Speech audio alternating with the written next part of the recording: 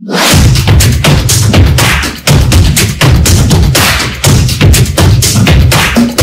ladies and gentlemen, moving ahead with the next session.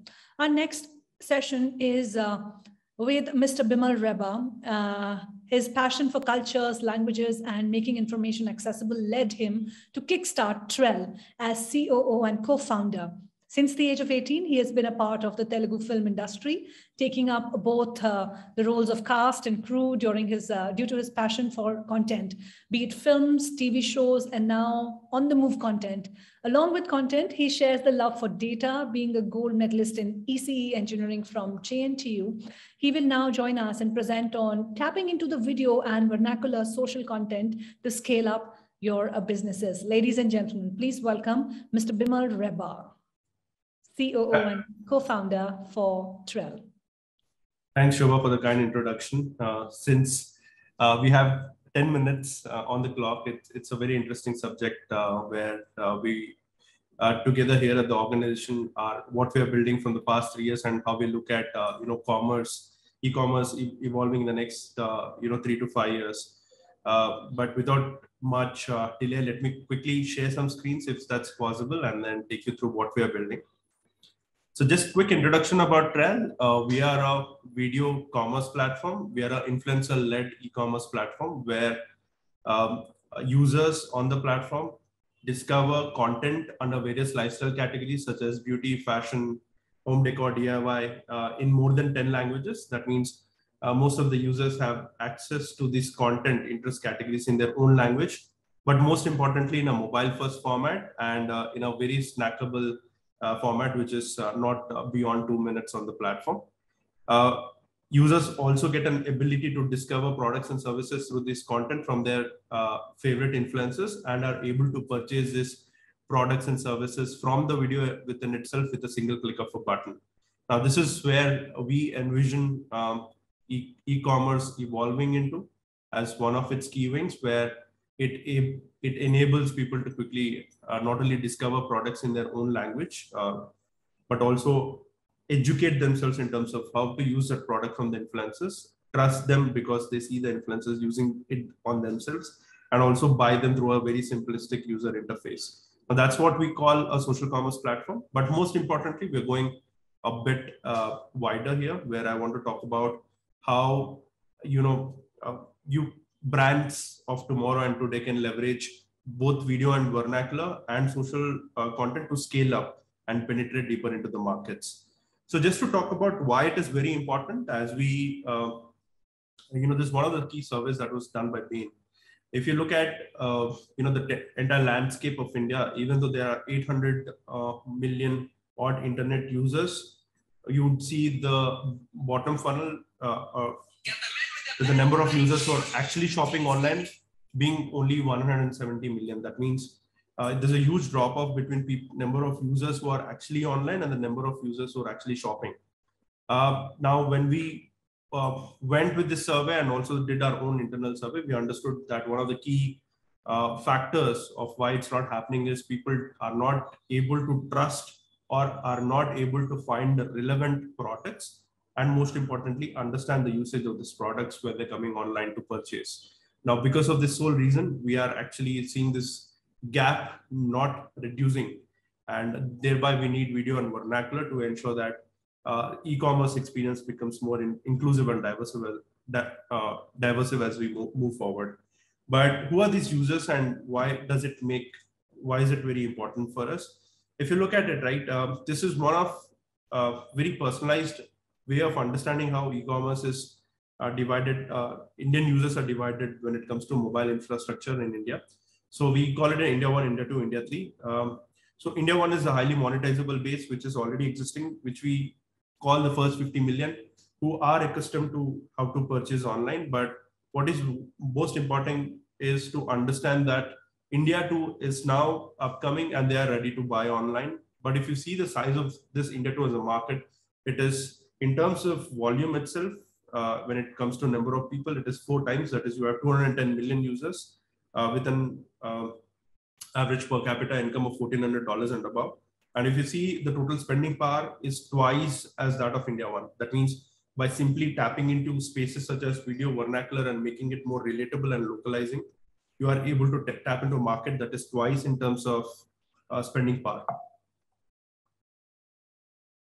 Now, the other important aspect to it is if you also look into it, not only these users are coming online, but the internet penetration or adoption is still low. That means the potential for the future growth is also immense. If you look at some of the key markets where we also focus upon, like the TTMK markets or Bengal markets, the penetration is still around 18 to 21%. That means there's an immense scope of growth. But at the same time, if you look at the users who are already online, is also huge. That means if you look at people today consuming content, there are 500 million users who actually watch video content in vernacular languages in India at least once on a monthly basis.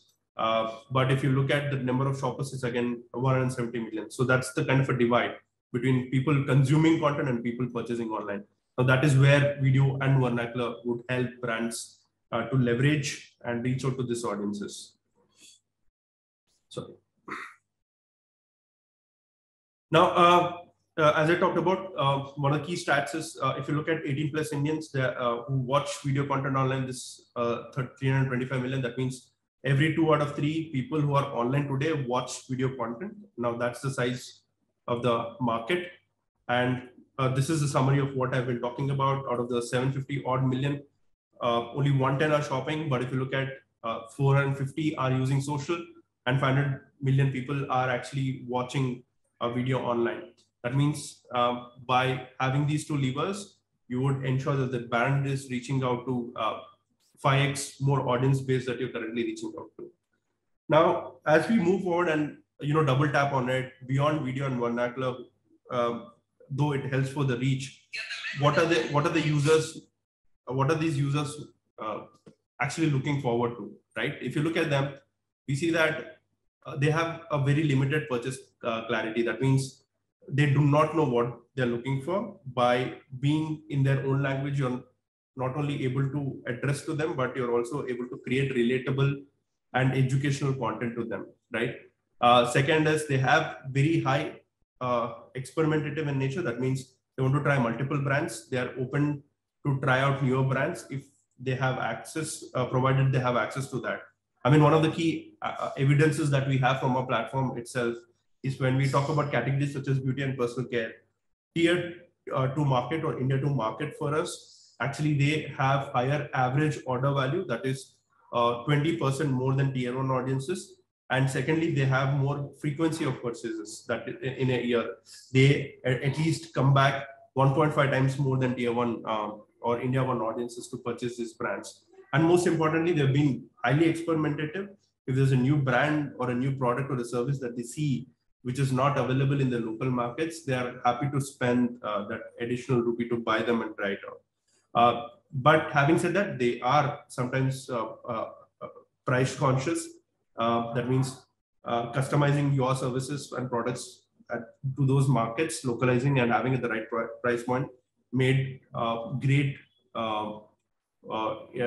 top line addition to some of the brands that we have worked on Trail as a platform. And just to, since I've talked a bit of a macro as a picture, but let me also give you an anecdotal evidence in terms of how it actually happened on the platform as Trail too. If you talk about one of the key learnings, this is one of the case studies which actually opened up our minds when we were trying to build this platform. Is we had this user she goes by the name of Anvesha, and she was newlywed and from a tier 2 city in West Bengal. She never purchased a beauty and a personal care product online before coming on Trail as a platform. She always used to make purchases in the local store. The reason was she never understood how to use the product. But what happens is when she's on Trail, she actually discovers an influencer on the platform with the name of Anushka Azra. She watches her content and she understands that she has a similar skin tonality, similar problem statements when it comes to skincare. And she actively looks at all the videos that Anushka posts on the platform. And then what we see is in the span of 6 months, not only she gets introduced and educated about beauty and personal care as a space, but she was able to purchase 38 products within the span of 6 months. And every time she came onto the platform, she at least purchased with an average order value of 850.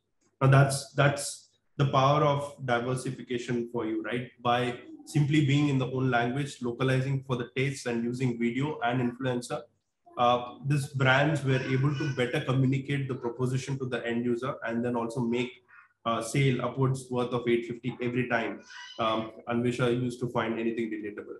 Now, this is just one story, but this story would become the household story going forward for India to markets for all the languages across India. Similar was what we've seen with other brands that have leveraged such kind of case studies to their benefits, where they've integrated strong content, strong narrative, strong storytelling with certain influencers and in certain languages, with a razor sharp focus in terms of making relatable content. And they've seen tremendous results just by one video. Like some brands have sold close to 1,000+ products through just one video, by ensuring that they were creating relatable content to the end user. Now, the next decade, as we speak about, even decade is too long term for us, because even today, as we see, the barrier to entry has become substantially lower when it comes to creating new brands online, right? So that means most of the D2C brands, which are not existing, 3-4 months back, today are commanding a substantial chunk of market share by only solely creating products that people love the most. And this is going to only accelerate, but that means by 2025, you would have close to 6,000 to 7,000 D2C brands only in few categories propping up, where they'll be creating this niche solutions. That means the competition is going to be it's going to be a highly competitive environment. So that means not only launching products would be important, but scaling would be very important for most of these brands in a very competitive environment. So that's why what we see is, whenever someone focuses upon, ensuring that they're using video and vernacular and creating relatable content, but doing this on a day-to-day basis by engaging with influencers. That is not only doing it while it comes up to new product launches, but doing it on a day-to-day basis to stay relevant to the end user and educating the end user in terms of that particular category, makes them, to acquire users at a lower cost, and also keep them loyal to their, loyal customers across the growth journeys, right? This becomes very important during scaling stages. And that's why I think one of the key things, as we see, D2C is highly important, because even the omni-channel brands, as of today, as we speak to them, but due to the pandemic in the last 2 years, digital has become a key strategy for even the offline brands as we speak, whether it comes to fashion, beauty, personal care, whatever segments that they thought they were happy with just being offline, now are started moving digital first, or making digital as the key channel.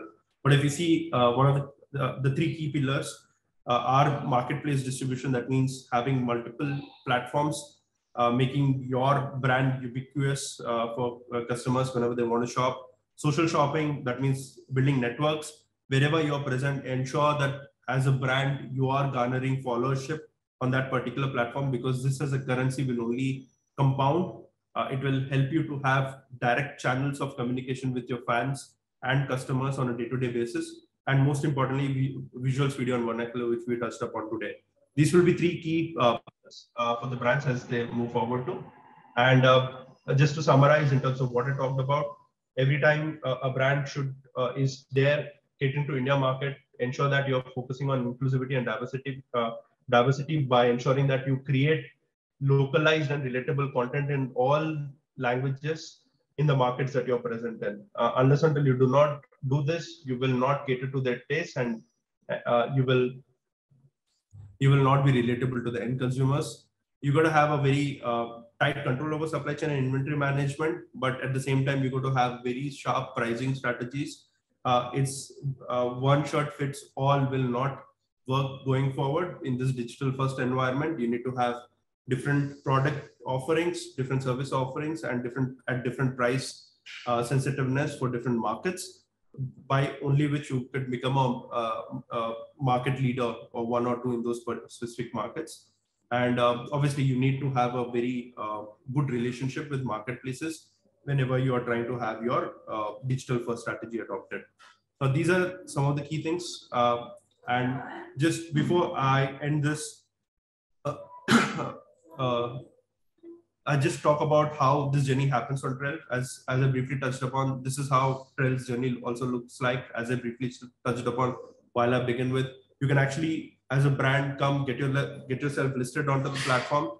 Through influencer, get educational content created around your products in more than 12 languages on the platform, where users will not only be able to see the educational content, if they like what they see, they can quickly add that particular product to the cart, see the reviews if they want to, again, in their own languages through multiple influencers, and then buy from the video within itself. So this is how the future of shopping would look like. It's very inclusive, diversive, and it's the most fun way to shop. And this is where social commerce comes in, and this is how most of the brands should look to addressing this young population who's coming online, more specifically in lifestyle categories or consumption upgrade categories. So that brings this session to an end. Happy to answer any queries if you have. Thank you so much, Bimal, for taking that session in such a short span of time and explaining us the importance of the vernacular, languages and the local languages and the influencers and the other aspects of digital advertising and how it's going to look like for brands. Thank you so much for joining us.